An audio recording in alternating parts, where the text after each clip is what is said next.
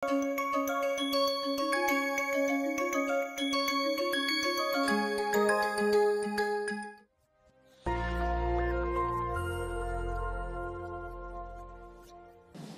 everyone. In the previous part of this lecture, we discussed the radioactive decay chain and also derived the expression for the activity of a daughter isotope, which is also radioactive. And based on that equation, in fact, we generalized that equation for multiple decays to find out the activity of granddaughters. We also discussed that if the parent is short-lived compared to the daughter isotope, then this is a case of no equilibrium. After the parent activity has decayed down, the daughter isotope decays with its own half-life. Now I will discuss a different situation where the parent is long-lived than the daughter isotope, and that is where we will call it as a radioactive equilibrium. So this is the case of a parent being long-lived than daughter isotope, and there are two cases of this type here. In the first case, the parent is roughly 10 times half-life, having 10 times more half-life than the daughter isotope, and there is another case where the parent is much longer lived, maybe 100 times or even more than that. So we will discuss these two cases separately, and they have slightly different implications, that's all. So let us take the case of this 10 times more parent half-life than daughter, and I have given an example here. 140 barium having a half-life of 12.8 days decays to lanthanum 140 having half-life of, let us say, 1.6 days, so roughly 10 times the parent. It is not very hard and fast that it has to be 10 times. It could be 9 times, 8 times or 12 times, no? So, but just the order of that. And why it is so, I will explain very soon. And it is decaying to 140 cerium, which is stable. So let us see in mathematically what happens and then see graphically what happens. So when we have a large time elapsed, the time elapsed, so again here I will put the equation here, activity of daughter equal to activity of parent lambda 2 upon lambda 2 minus lambda 1 e raised to minus lambda 1 t minus e raised to minus lambda 2 t. This is the general equation for the activity of the daughter product, here lanthanum 140 as a function of time. So what we are discussing here, that when the time, so here lambda 1 is smaller than lambda 2. So when the time elapsed is much more compared to the half-life of the daughter. The daughter is short-lived. So after several half-lives of the daughter, this term e raised to minus lambda 2, because lambda 2 is very high. So e raised to lambda 2 term tends to 0. When this term tends to 0, you can see here activity of daughter A2 equal to A10 lambda 2 upon lambda 2 minus lambda 1 e raised to minus lambda 1 t. You see here what is happening now. This is the decay of parent, whereas we are seeing the change in the activity of daughter. So daughter isotope is decaying with the half-life of parent after a sufficiently long time. That means several half-lives of daughter. So after several half-lives of daughter, the daughter activity starts decaying with the half-life of parent. So even after several half-lives, because the daughter activity is being fed from the parent, the daughter activity is there, but it is decaying with the half-life of parent. So as a result of that, the daughter activity reaches a maximum and then decays with the half-life of parent. So that means this is like a transient. That is why it is called a transient equilibrium. For a moment, the daughter activity reaches the maximum and then starts decaying with the half-life of parent. So I have tried to explain this in this graph, which is again in the linear scale. We are plotting A, not log A, as a function of time. And so the activity of parent The parent is long lived. The parent is decaying in this way, and the daughter activity starts going from zero because initially there is no daughter activity, reaches more than that of parent. Now you see the implication of this term in this equation. This term lambda 2 upon lambda 2 minus lambda 1 will be more than 1. So at that case you will see A2 will become, so you can write this as A1 lambda 2 upon lambda 2 minus lambda 1. A1 means A1 0 e raised to minus lambda 1 t, and so A2 will be more than A2. A2 will be more than A1, and this is the condition which is meaning by this equation. So the activity of daughter becomes more than that of parent, and again after some time starts decaying with the half-life of parent. So that is what we call as the transient equilibrium. Okay, so now let us do an exercise of resolving the total activity into that of the parent and daughter in the case of a transient equilibrium. So when we have a freshly purified parent isotope, then the total activity of this sample, if we have a freshly purified, the total activity will increase and then subsequently decrease in this fashion.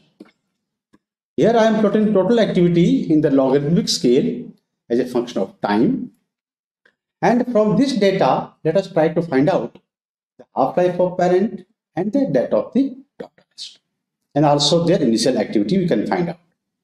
So as you know, the total activity can be given as the parent activity, that is A10 e raised to minus lambda 1 t, plus the daughter activity A10 lambda factor e raised to minus lambda 1 t minus e raised to minus lambda 2 t. So now what happens that when that lambda 2 is become quite large, because that lambda 2 means the decay constant of daughter, that is higher than lambda 1, then this exponential term, this term tends to 0.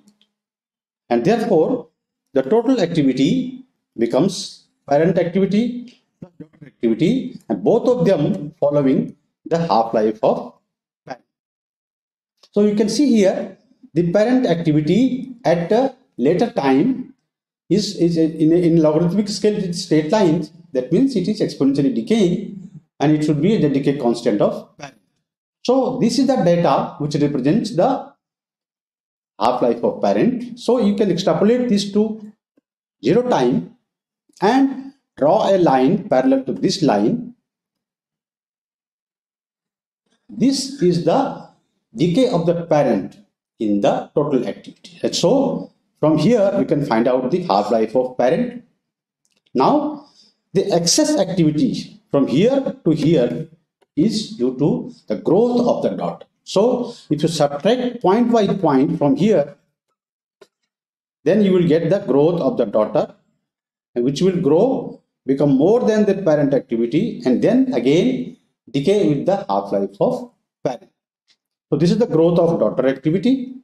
And if we had not done the separation of daughter from parent, then if you can extrapolate this to 0 time, that gives you activity of daughter which was present in the sample before the separation was done. So this was the activity of daughter which was in the sample, and this is the activity which is growing in the sample. For the subtraction of this to this data will give you the daughter decay. The daughter which had been separated from the parent as a result of the radiochemical separation, which is now kept separately, will be decaying with its own half-life. And so from the decay data we can find out the lambda and hence the half-life of daughter. So this is how you can resolve the parent total activity into that of the parent and the daughter. You can find out their half-lives and you can find out their initial activities. This was the exercise that I thought you should better to do it for the transient equilibrium. Similarly, you can do for the second equilibrium. Now we discuss the situation that the daughter activity grows, reaches a maximum and then starts decaying with the half-life of parent. So what is the time to reach the maximum daughter activity? Let us discuss this in this slide. The activity of daughter changes with time using this expression A10 lambda factor into e raised to minus lambda 1 t minus e raised to minus lambda 2 t. So the time at which the activity of daughter activity atoms become maximum, then the derivative of A2 will be 0. So let us differentiate this A2 as a function of time and equate this equal to 0 to get the time. So when this expression is equal to 0, t becomes Tm, this means maximum time.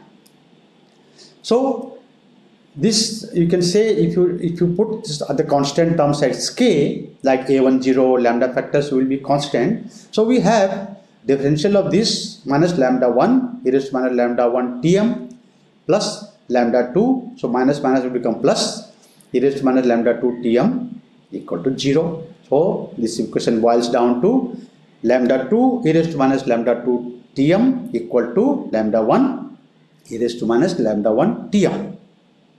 So you can now try to separate the time factor. So you bring the lambda 1, lambda 2 this side, it becomes e raised to lambda 2 Tm minus lambda 1 Tm equal to lambda 2 by lambda 1. And now you can arrange them. Ln lambda 2 by lambda 1 equal to Tm, take out lambda 2 minus lambda 1. So Tm, the time to reach maximum daughter activity, equal to ln of lambda 2 by lambda 1 upon lambda 2 minus lambda 1. So essentially you have here Tm equal to ln lambda 2 by lambda 1 upon lambda 2 minus lambda 1. Using this expression, you can try to find out, and if you want to put this ln in terms of the logarithmic, you can put 2.303 log base 10 lambda 2 by lambda 1 upon lambda 2 minus lambda 1. So using this formula, you can calculate the time when the daughter activity will reach maximum in a case of a transient equilibrium. If for that matter, even in the case of a no equilibrium case, the daughter activity will reach a maximum, and you can calculate at what point of time it will happen. Okay, now I will come to the second case of equilibrium, and that is called as the secular equilibrium, where the parent is much longer lived than daughter, roughly of the order of 100. So it is not a very hard and fast, it has to be exactly 100 times, but of the order of, it could be even few hundreds or even thousands also. So but it is more than, let us say, typically more than 100 or more than that. And one example I have given here, strontium 90 undergoes beta minus decay to yttrium 90, which also undergoes beta minus decay to zirconium 90. The half-lives 28 years, 64 hours, so let us say typically less than 3 days, 2.64 days, and zirconium 90 is stable. So again use the assumptions that at very large time compared to the half-life of the daughter, e raised to minus lambda 2 term becomes 10 to 0, because lambda 2 into t will become very large positive number. So exponential of a very large negative of a large negative positive number will become 0. So A2 equal to A10 lambda 2 upon lambda 2 minus lambda 1 e raised to minus lambda 1 t. Now compare this with the secular equilibrium and transient equilibrium case. Here lambda 2 is much larger than lambda 1, because T1 is much larger than T2, and so in such a case you can neglect lambda 1 with respect to lambda 2.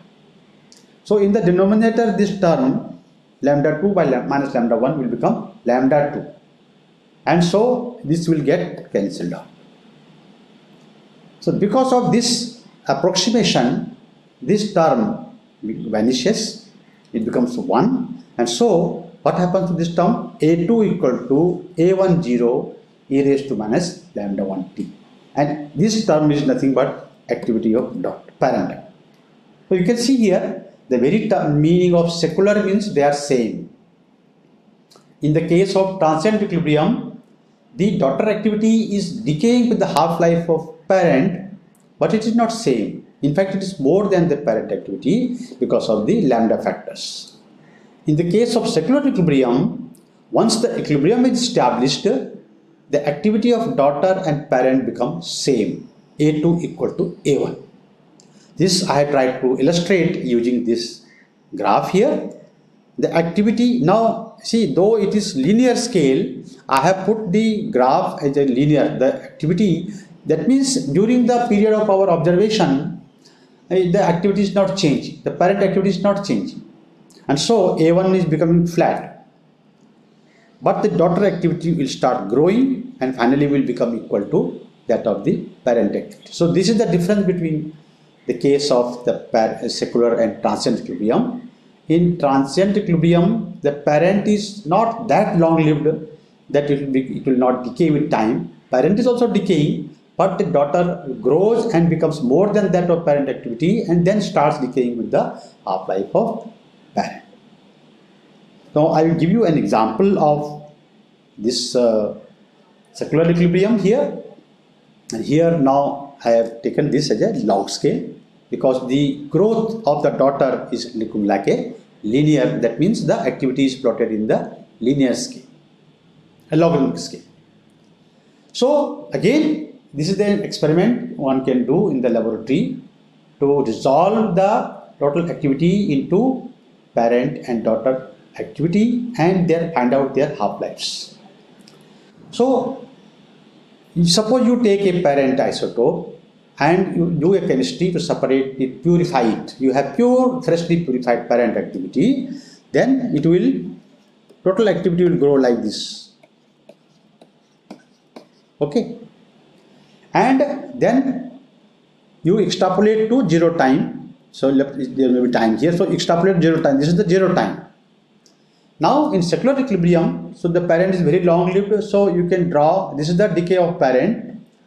You can draw a parallel line to this. This will represent from this point.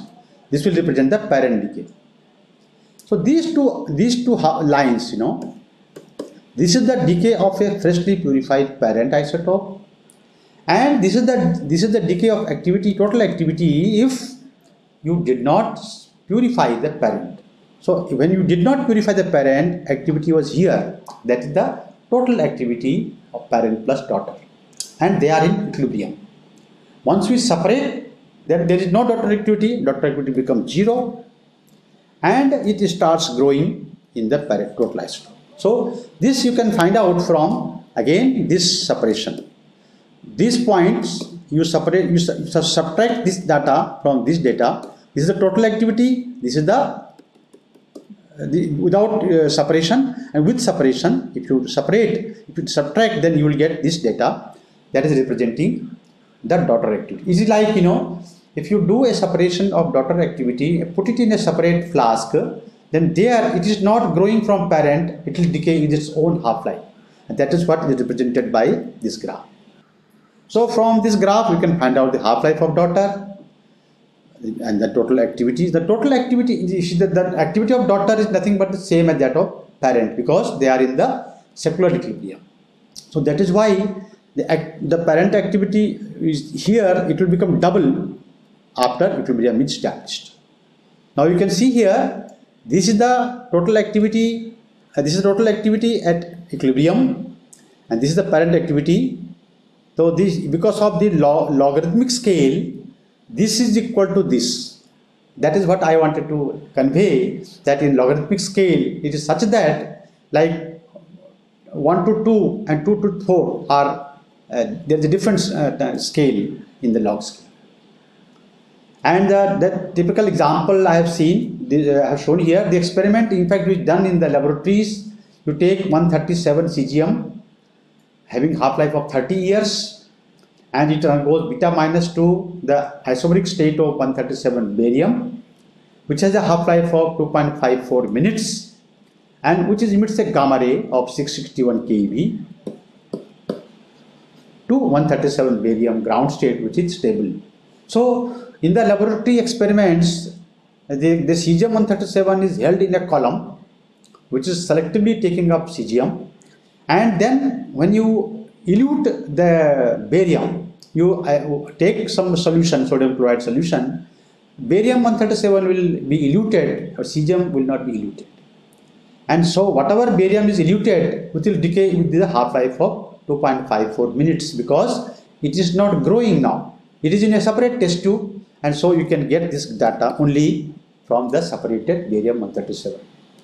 And after again, some time it will again grow, like the time to reach the maximum activity will be typically 4 times the daughter half-life. So you can do this experiment multiple times from a column which is containing the 137 cesium, and that like for years together you can use the same column. So this is a experiment in the laboratory for radiochemical separations. Now I will just discuss why I took so much time to discuss this equilibrium cases, because they have lot of applications. So the applications of radioactive equilibrium in particularly nuclear medicine, or even if you want to use an isotope frequently, then if you have a parent which is long lived, you can make a generator. So radioisotope generators, the radioisotope generators are based on the radioactive equilibrium. So I will give you 2 examples, one of transient equilibrium and one of secular equilibrium. This is the case of technetium-99M generator. Technetium-99M is called as the workhorse of nuclear medicine. It is used in diagnosis of the diseases in the body. So it is actually having a half-life of 6 hours. So you cannot you produce this isotope, take to the hospitals, and then you have to keep on supplying every day the technetium-99 activity.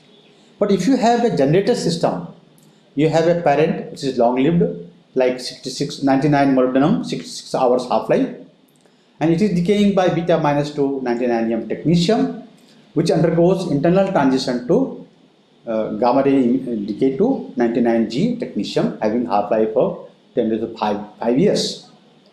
So now let us see, you calculate the time when the activity of technetium-99 will reach a maximum. Using this formula, just now we derived this formula, the time taken for 99M technetium to reach its maximum is 32.8 hours. So the technetium-99 activity will grow in the sample, reach a maximum, and you can then separate technetium-99M, use it for the investigation, diagnosis like SPECT analysis, and then after one day, 22.8 hours, again you have same amount of technetium in the column. So this is what is the concept of a radioisotope generator.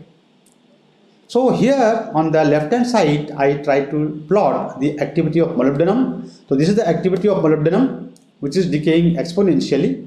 It is a linear scale, and now the technetium activity grows in the let us say typically one day it reaches this value, and then you elute this technetium-99 from that column. Molybdenum remains in the column, and this activity now you can use in the hospitals for diagnostic purposes. Next day again you elute technetium-99. Now the molybdenum is decaying, so this activity also will be less. You again elute technetium-99 next day morning, carry out the test that day. 3rd day you again do the separation, 4th day and 5th day, and so on. So normally Monday the hospitals are supplied with molybdenum-99, and for that week, because this half-life is 66 hours, 2.6 days or so, so you can carry on this tests for the whole week, and next week again you have fresh lot of molybdenum-99. Now I have put a question mark here. Why does the technetium-99M activity do not exceed that of 99 molybdenum? I explained that in the transient equilibrium, daughter activity will be more than that of the parent. So it should have actually gone up and more than molybdenum. But in this particular case, what happens? You are measuring the gamma ray from the technetium-99 sample, and the gamma ray have certain abundance. For 100 decay, this gamma is emitted only 87 times. So this is called abundance percentage, 87%. So this is not the complete decay of the 99 technetium. Only the 87% of the time technetium-99 decaying, this gamma ray is emitted, and that is why the gamma ray activity becomes less than the parent activity. Instead of going more than parent molybdenum, it is becoming less. And so this is a typical case of a transient equilibrium where you can use generators based on this concept for the applications in healthcare. Now, another application of this generator is the 90 strontium, and this is the case of a secular equilibrium where the parent is much long lived than daughter. So you see here that strontium 90 is having half-life of 28 years, undergoing beta minus decay, to yttrium 90 having half-life 64 years, and this is undergoing beta minus decay to 90 zirconium, which is stable. So now this is a case of secular equilibrium because the parent is much longer lived than that of the daughter. The ratio of half-life is more than 100, even is quite high. So what I have plotted here is the activity of a case where activity of the strontium 90 will not change with time. So half-life is 28 years, you are measuring for a day or two or few days, there will be no change. But the activity of yttrium 90 will grow. So it was, let us say it was 2.6 days. For about 10 days, 3-4 half-lives, the activity of yttrium 90 will grow, and then it will become flat. It will become equal to that of the parent. So at this point of time, yttrium 90 can be separated, and again it will start growing, and you reach the maximum value. So here both strontium 90 and yttrium 90 are pure beta emitters. That means the activity of the daughter will be equal to parent. There is nothing like a gamma ray abundance factor coming into picture here. And also every time over a period of even say few months, the activity of daughter will again become equal to that of parent. So you can use this generator to separate 90 yttrium, which is also another important isotope useful in therapeutic applications. Yttrium 90 is used in many therapeutic applications in nuclear medicine. So this is the case of secular equilibrium where you have yttrium 90 generators. Now lastly, I come to the case of a new rate of reaction in production of radioisotopes. We have just seen molybdenum 99 or strontium 90. So they are also produced in some process like fission or in a nuclear reaction. So the decay growth of activity produced in a nuclear reaction also follows similar pattern as we discussed in the radioactive decay chain previously. So here I give you an example of a nuclear reaction. Sodium 23 captures a neutron, becomes sodium 24, and which emits a gamma ray. The prompt gamma is emitted, and we have the 24 sodium in ground state undergoing beta minus decay to magnesium 24, which is stable. So what we are essentially seeing how the activity of sodium 24 will change with time when it is produced by N-gamma reaction on sodium 23. So this is analogous to A going to B by nuclear reaction and B going to C, that C is magnesium 24. So instead of A going to B by beta minus decay or alpha decay, here we have A going to B by N-gamma reaction. So the profile will be similar. So here we can set up the equation for the formation of B, dNB by dt equal to R, this is the rate of reaction, minus dNB lambda B, and you can again solve the same way that is dNB by dt plus NB lambda B equal to R. And if you recall the integration factor, e raised to lambda bt, e raised to lambda bt. If you integrate, what we will be getting is NB lambda B equal to R 1 minus e raised to minus lambda B t. So the activity of daughter, those steps I have not shown because they are similar to what we showed earlier for the case of A going to B going to C. And so here this activity, this is called actually the saturation factor. That means the activity of B will grow by this factor 1 minus e raised to minus lambda t. And what I have shown here is the same thing as a function of time. This factor, saturation factor, this is the rate of the reaction. So saturation factor will grow in this fashion and become equal to 1 after some 4-5 half-lives. So this, in fact, this graph is used to decide for how much time we need to irradiate this particular target in the reactor or accelerator. So suppose you have 1 half-life, then 50% is produced. To get 100%, you get about 4 half-lives. More than that, there is no gain. So this is an idea to fix the time of irradiation, and the same profile you get for the activity of daughter activity when you are producing it in the irradiation. So that's all I have to say, and in the next lecture now I will talk about nuclear structure and stability. Thank you very much.